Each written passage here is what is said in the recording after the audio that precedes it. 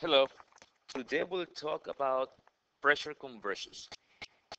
Right now, at sea level, if you're at sea level, you have a pressure of 1 atm, that's 1 atmospheric.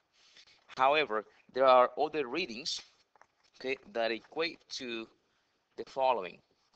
1 atm, that's 1 atmospheric, is the same value as 760 millimeters of mercury, which sometimes you hear the news, the weather podcast telling you about these pressures, which is the same thing as 14.7 pounds per square inch, which is what you see most times on car tire pressures, which is the equivalent to, and these all have the same value, the equivalent to 101.3 kilopascals, that's kPa, same value as 760 torr.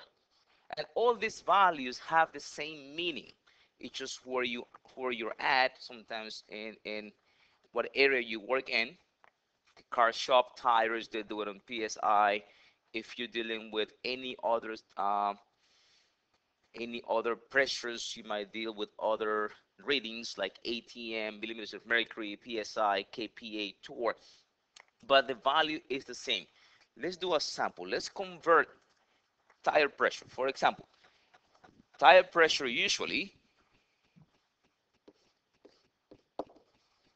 tire pressures in cars usually is about 32 pounds. Sorry, 32 pounds per square inch, sorry, psi. If I want to convert this into, let's say, atms, convert to atms, that will be millimeters of mercury. My setup doesn't change. Okay, we've been saying this a while now. I begin with what's given to me. In this case, I am given 32 pounds per square inch. I need to cancel that with the value of psi, which is 14.7. 14.7 psi. And my goal is to go to atm. If I look at the atm, it's 1 atm.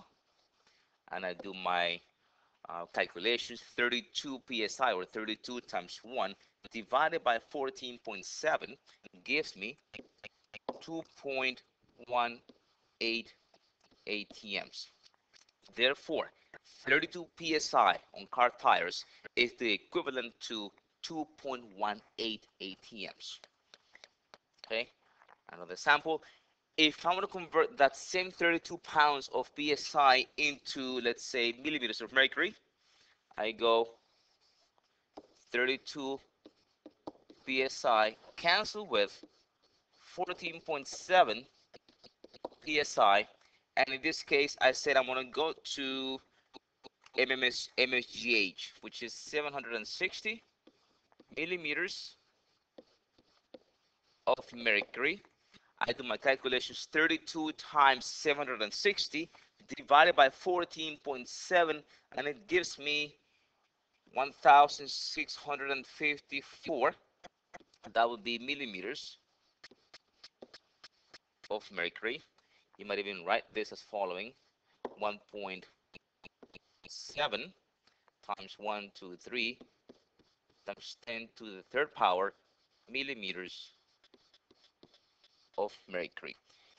This is pressure conversion from one pressure to the next. The equivalents are the same: 1 atm, 760 millimeters of mercury, 14.7 psi, 101.3 kPa, or 760 torr. Those have the same values.